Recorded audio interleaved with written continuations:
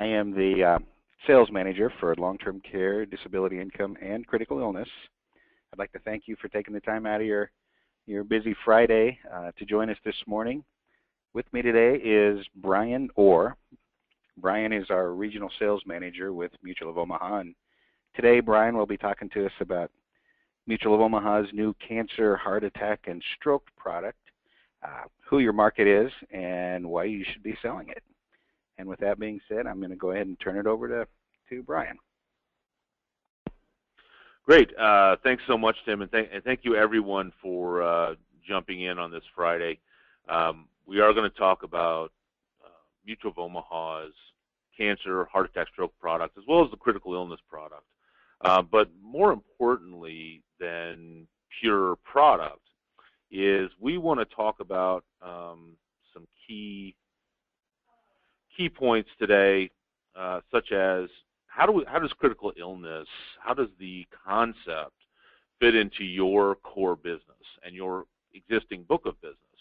So we want to talk briefly about critical illness history and its marketplace, really take a look at the target market that exists in the U.S. today, and then talk about its advantages and capabilities so that no matter what style of sales of product that you do today, we want to show how critical illness can really help as far as being a quality complement to what you typically do out there in the marketplace today.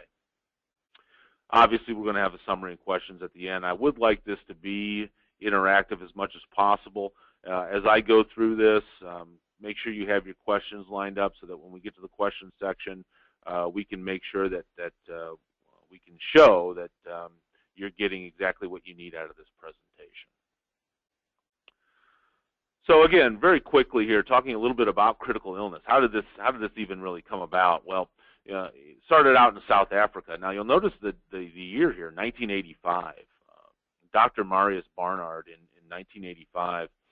What he had discovered is that a lot of people that he was treating for serious situations, cancer, heart attack, stroke, renal failure, what was happening was that they were not able to get fully recovered or start a good path into recovery after certain situations, because what had occurred was a serious financial hole, black hole within a household when these situations came up. So Dr. Barnard actually went to many carriers in South Africa and said, is there a way to get some sort of protection plan in place? Because I personally am seeing this in a microcosm. I'm seeing this on a regular basis as far as people losing their homes, splitting up, people not able to cope with these financial styles of disaster after these different conditions. So 1985, relatively young product. It started and came out as a way to protect against financial potential ruin, and it was probably one of the best structured policies or protection plans that are out there today. Quickly, there was an expansion through the late 80s and 90s through the UK, Japan, Canada, Australia, who found the same type. They empathized with that same style of income protection need. And so, you know, the UK especially, I mean, they started in the late 80s, had around 100,000 critical illness policies, and then got into around 1991, that jumped up to 700,000 critical illness policies written in that year. And they continue to have a meteoric rise in these countries as far as it's probably the #2 protection plan that's written in these countries. So the question becomes, well, you know, in the United States, why has this not really kind of taken off as it has in these other countries? Well, a couple of things. Number one, it only came about in 1985. That's like I said, of all the products that exist out there, it's a very recent protection style.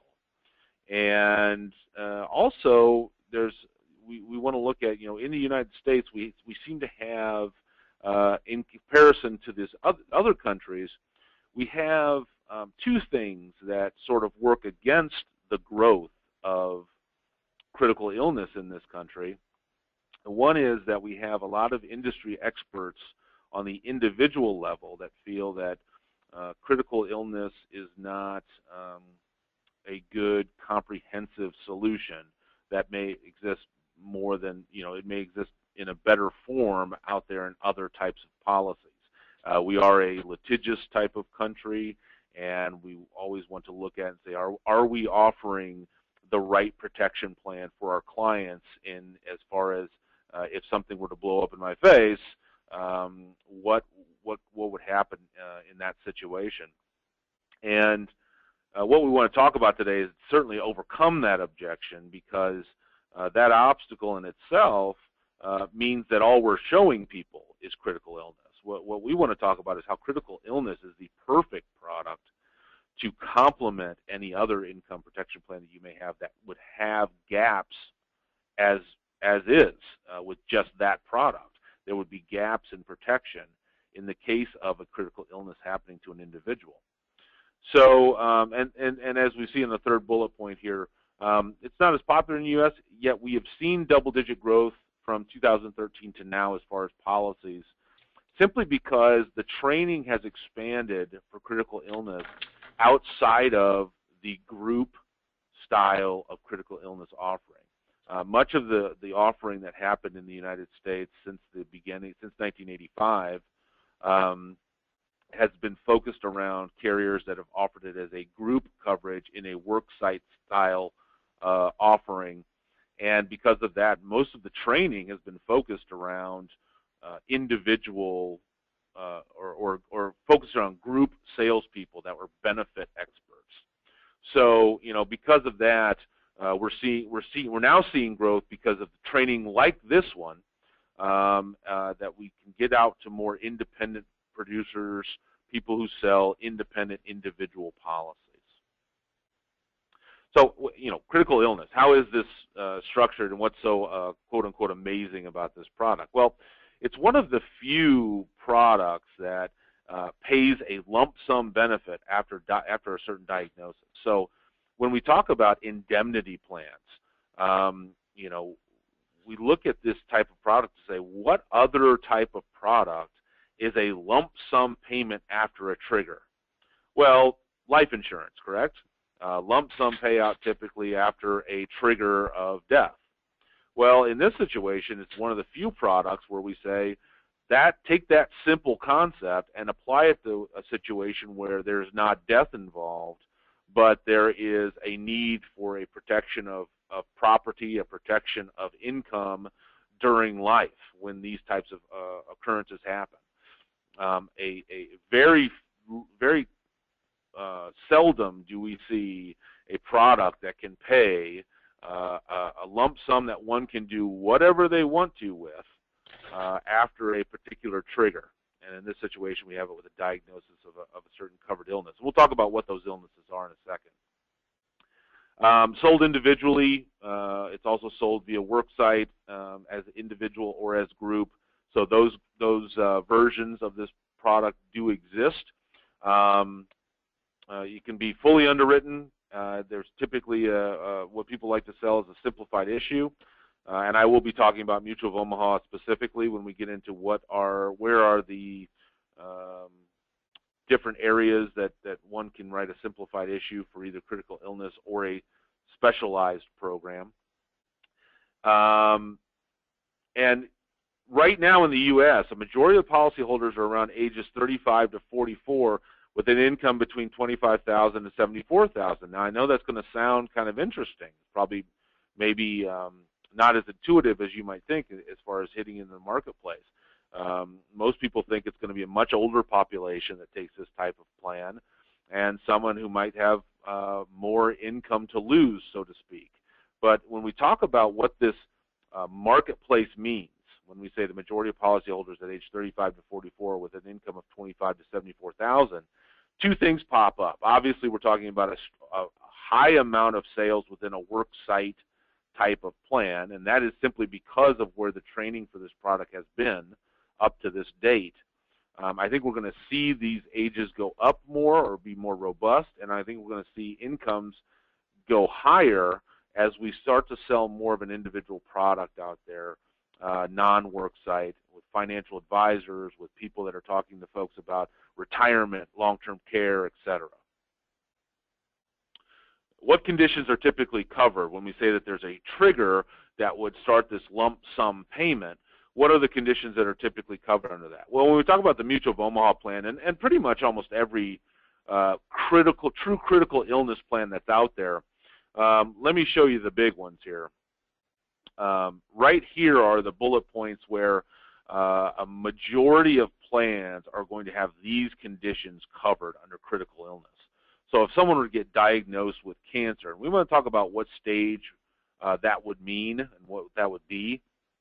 When we talk about cancer, heart attack, stroke, those are over 90% of claims in this marketplace. So huge amount of claims are with these three conditions. Now, the reason why I bring that up is because many carriers have, in the United States especially, have moved away from the full critical illness plan to specialize in these three key conditions, and Mutual of Omaha is one of them. We have a separate cancer, heart attack, stroke policy. Why is that? Well, number one is most folks know that this is where a majority of claims happen, and that this is where the consumers, when you look at the consumers, this is where the consumers are most concerned about protecting for their family and against their property.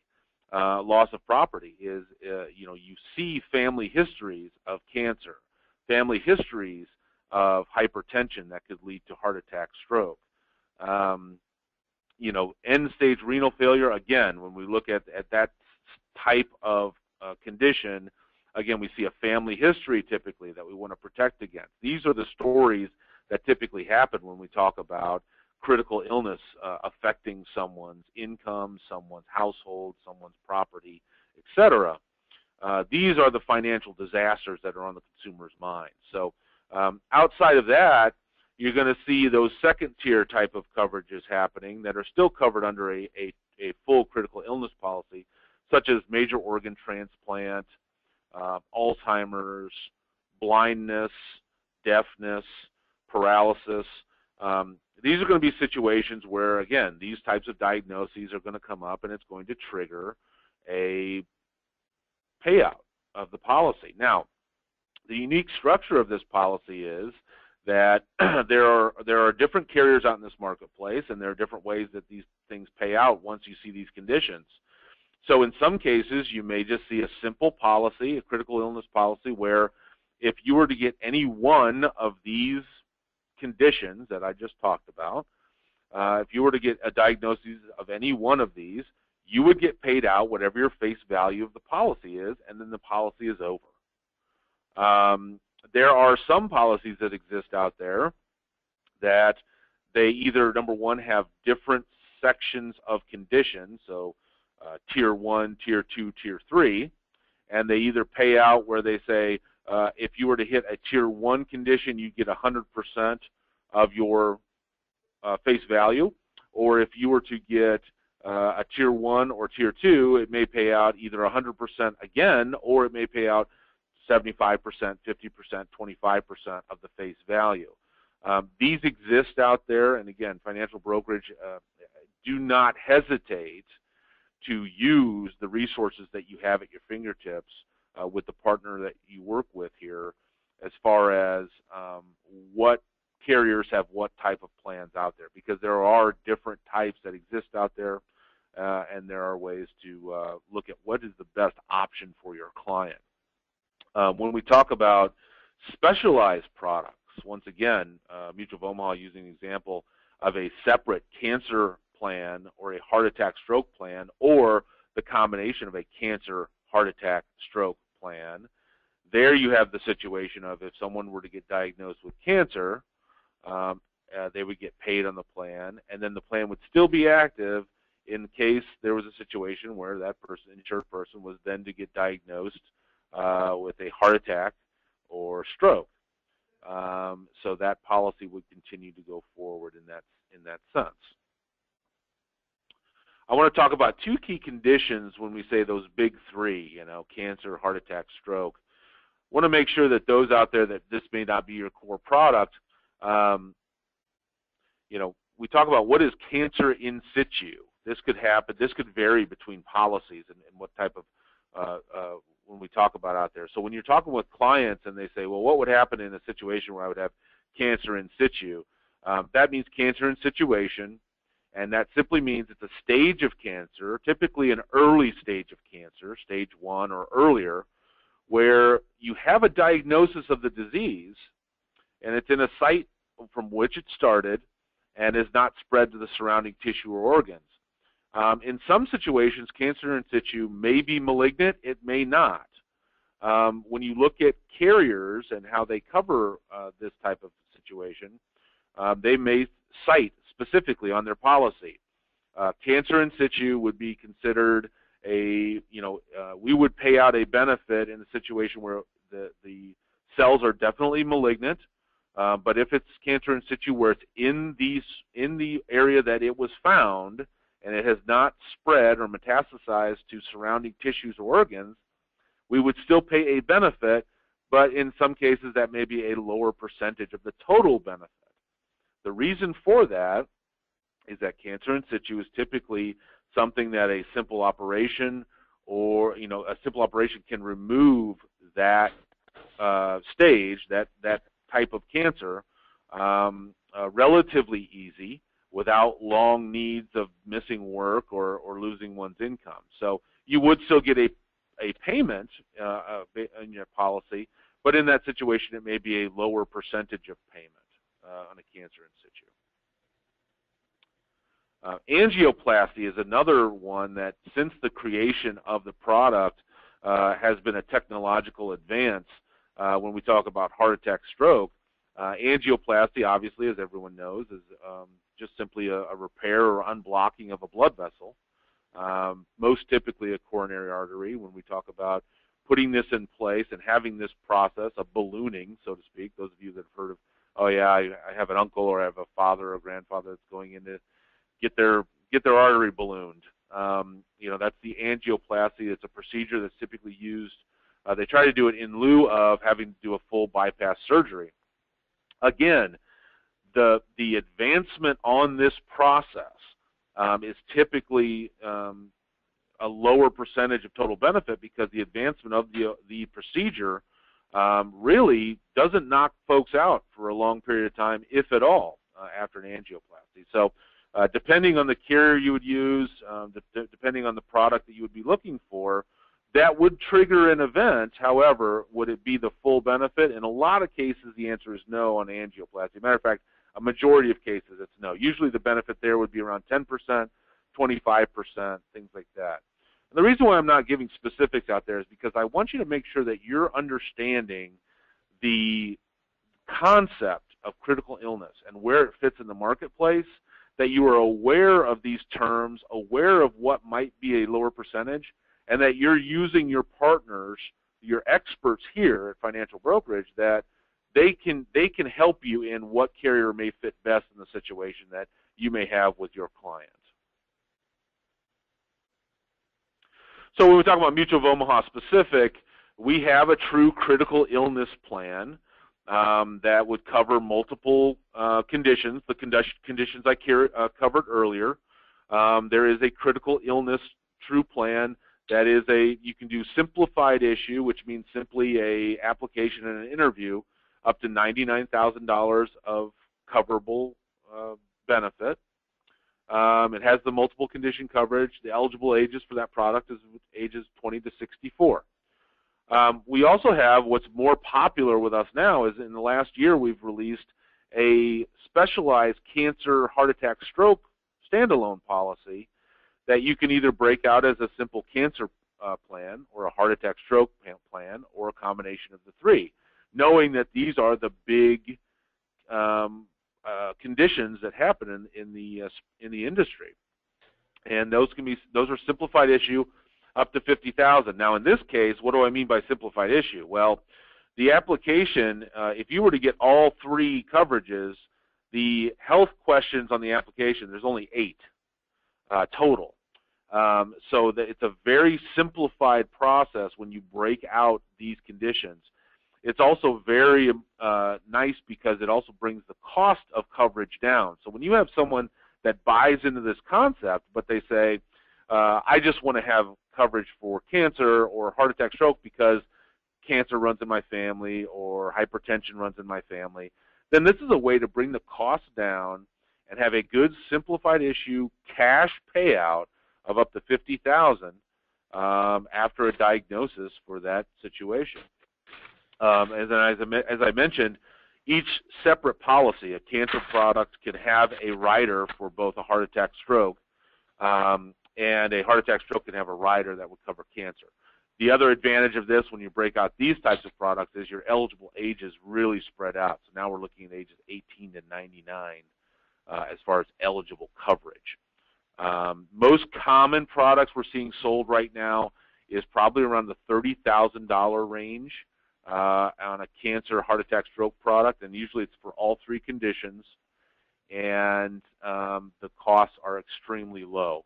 And as we'll talk about later on, and how do we sell this thing, if my main product or core product is X, we'll find that this is because the product cost is so low, it is usually not really an objection to overcome when we're having the holistic conversation about protecting either our property or our income. So let's step back for a second and talk about this middle market that we mentioned. Middle market to me, and again, we look at where these policies are being sold currently with the ages that we're seeing, around 35, 44, highest salary around 75,000. I'd like to talk a little bit about a very interesting LIMRA study that took place in this what's called this middle market, where we looked at LIMRA looked at salaries between 35,000 and 99,000, and between the ages of 25 to 64. This is certainly the sweet spot when we talk about critical illness or these breakout type of products. This in the U.S., we're talking about 40 million households in this U.S., according to this study through LIMRA. And one of the most important things out there is that these folks are really looking for this style of product has a real challenge with savings. They're carrying debt. Over 70% of the people in this study are carrying more than $10,000 of non-mortgage debt. And when you look at this salary of $35,000 and $99,000, $10,000, $15,000, $25,000 in non-mortgage debt is really something that could be a financial disaster should the unknown happen. And we look at how they are not prepared at all for a disability or critical illness. We're going to look at that a little more in depth. Most importantly, though, their responses were they have such a strong value in their trusted advisor. But if we think about it, ages 30, the salaries between 35,000 and 99,000. Who are those folks' trusted advisor? Who are they talking about? Well, I can tell you right now who they're probably talking about is their State Farm rep or their Allstate advisor, because in that salary range, very rarely are you seeing the qualified health or life-focused people in the industry talking to people in this salary range. It is typically going to be their P&C agent, or it's going to be their agent that protects their home, protects their car, things like that. Just an example, last year, State Farm wrote 15,000 disability income policies. 15,000 in 1 year. That is more than MetLife, who is a key writer of disability in the industry. That's more than Emeritus and Standard combined. They wrote 15,000 policies, disability policies. They are not a disability income company. Why are they doing this? Because it's showing that people in this marketplace are becoming more and more vocal about how do I protect my income in the case of a potential disaster. How can I protect my house that we are now doing we just did a policy in case lightning strikes a tree that falls into my house. But what happens if lightning strikes me? What happens to my home then? I can't work. They have a major value in a trusted advisor. And they want to see a trusted carrier. They know the carriers that exist in certain marketplaces. They're going to typically go with the carrier that they know and trust out there as far as strong financial strength. So very interesting as far as this study that occurred out there. I love these types of slides when we talk about there's a need they need help from an advisor to help them with their savings, help them with the income that they have in here. So if we look at this slide, as far as of the 40 million households, how are we doing as far as salary breakouts in being able to save on a regular basis in the case of an emergency? We could look at ages 25 to 64. Keep in mind, what is the age range for critical illness? Almost exactly that. We look at who are managing normally and doing well as far as saving on a regular basis. Not a lot of people. If I look at that range of 35,000 to 74,900, those two middle bars, 5% and 6% respectively. Very challenging to look at. A lot of folks consider doing fine, saving a little regularly, keeping in mind that they're managing this debt. They need folks to come in and talk to them about, how am I managing my money and how am I protecting my income and protecting my assets in the case of any kind of financial emergency. Over 70% of the people surveyed, of these folks that we're talking about, over 70% that if there were a $5,000 financial emergency, let's say they have a $5,000 deductible on their major medical, and they had a medical situation where they had to pay that first $5,000 out of pocket. Over 70% of people that were in this study stated that they would have to borrow money to cover that cost. There's something inherently wrong with that. When these types of products exist out there, especially when you can get it as low as a lump sum benefit of $10,000 on a triggering event, should something happen or occur. And we're going to talk about that more in depth in a second. And if we look again at another, what I think is the most important slide, we look at death, disability, or critical illness, going from left to right. Who's prepared in this marketplace for something like that? Well, it doesn't take a rocket scientist to know that if I have problems saving and I am carrying debt, that if something were to occur in my life, like a death, a disability, or a critical illness, I am not going to be prepared. Well, the statistics are horrifying. If we especially look at critical illness, 66% would have either a significant or a drastic financial change in their household. That is screaming for ideas in how can I protect this in an inexpensive or optimal way in my household. 40 million potential customers out there. Why are we not going after this marketplace? Why are we not looking at this marketplace? Why are we not looking at it as a value opportunity for volume? And if we go into it, we say, okay, that critical illness slide, how would that affect one's income? If we say, okay, I'm protecting a cancer, I'm totally fine with having this fall under my major medical. Well, according to the American Cancer Society, 2/3 of cancer costs are non-medical. 2/3 of cancer costs of this financial emergency are non-medical because of experimental treatments that exist that are not covered under major medical, home renovations that are typically needed should a certain diagnosis of certain cancers happen that would affect your body overall, and then obviously private nurse costs. Those of you that sell long-term care, that's pretty cheap, right? No, it is not. 2/3 of cancer costs are non-medical, this financial emergency that may happen out there.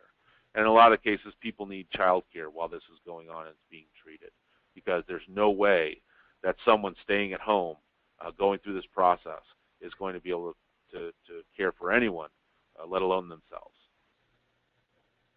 And if we talk about a kidney transplant, one of those coverable situations in critical illness affecting income, most people say, well, the transplant itself, critical illness is a nice complement to my major medical. Well, beyond that, most of the costs, the high costs that happen with a kidney transplant are due to high pharmacy need that is needed for life after a kidney transplant.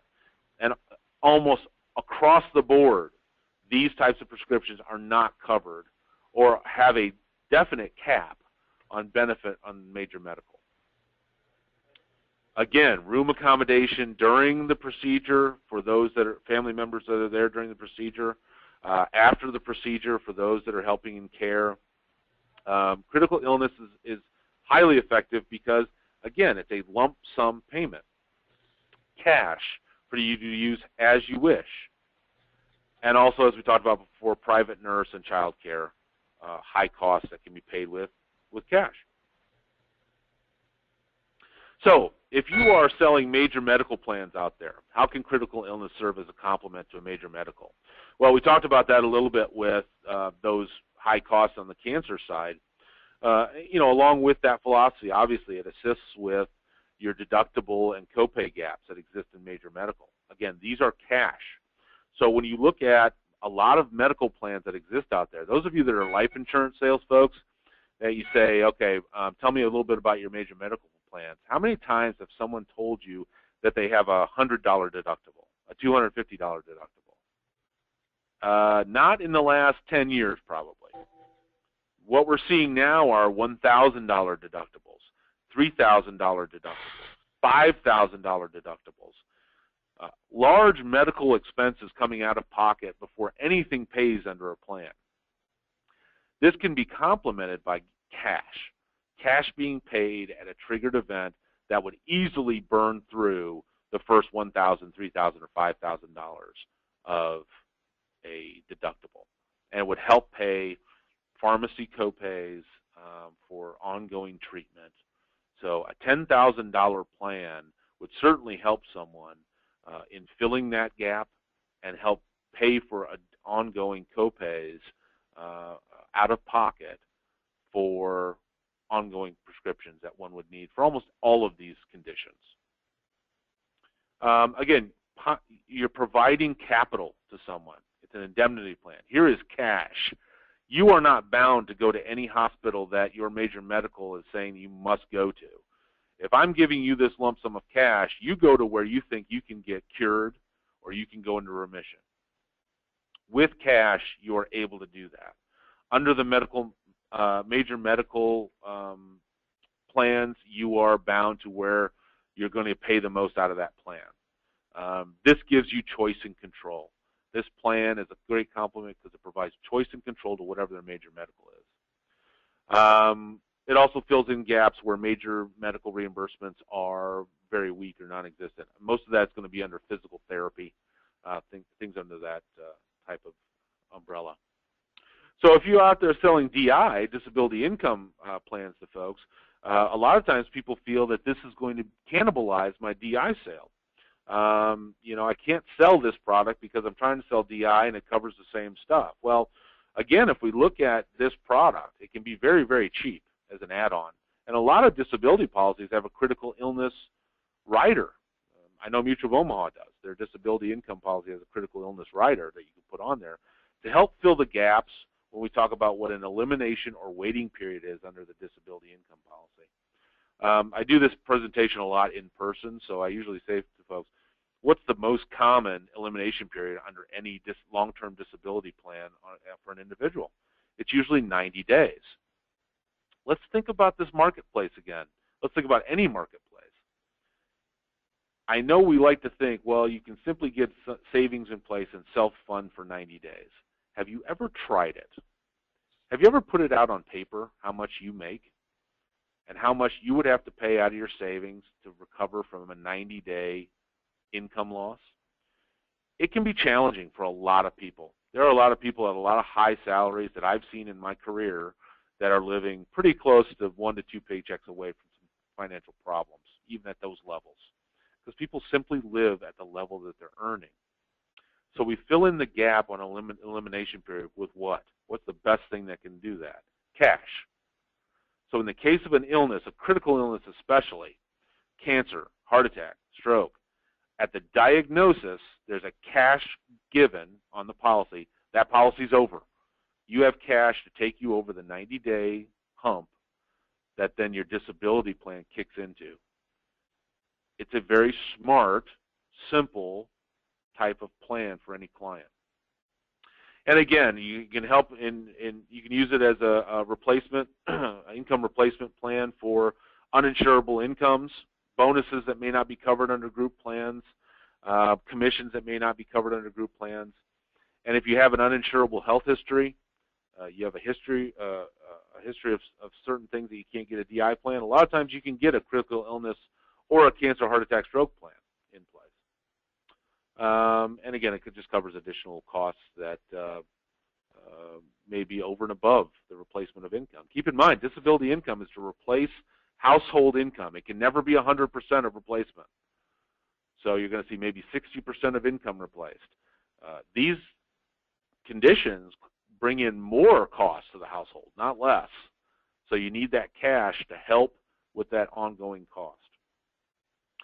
If I sell life insurance, basically the smartest thing is if I have a term life insurance product with my client that does not have an accelerated benefit option, here's my separate accelerated benefit option that can cover and give cash, partial payment at least, to someone should they develop a condition that would not result in death. Huge amount of sales in Europe, in Japan, in Canada are a mortgage protection plan to complement term life insurance. The term policies a lot of times they're used to protect assets. I should die. I want to make sure my family has the house paid off.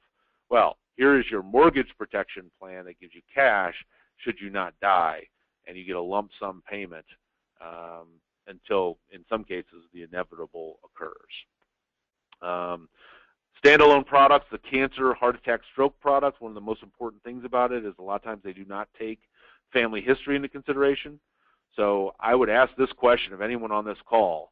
If you have a client that has been diagnosed with cancer, the next call you should make after we hang up is to that person to say, tell me about your 18 or 20-year-old or 25-year-old, and let's protect them against the same situation.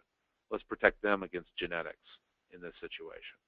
Let's get a plan in place to make sure that we have protection in play at a very optimal level, a very inexpensive level.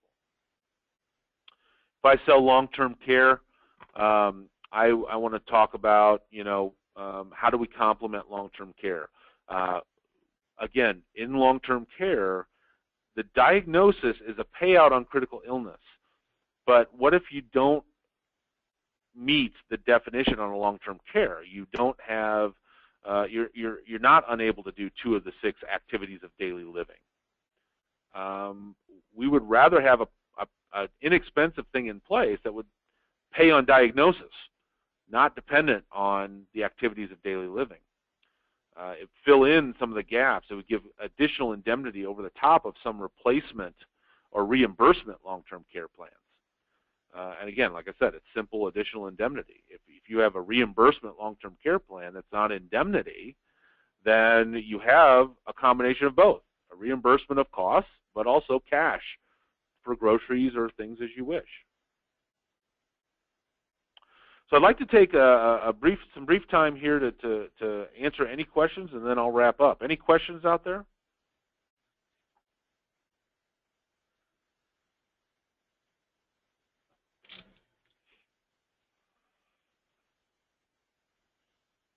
No questions? Muted.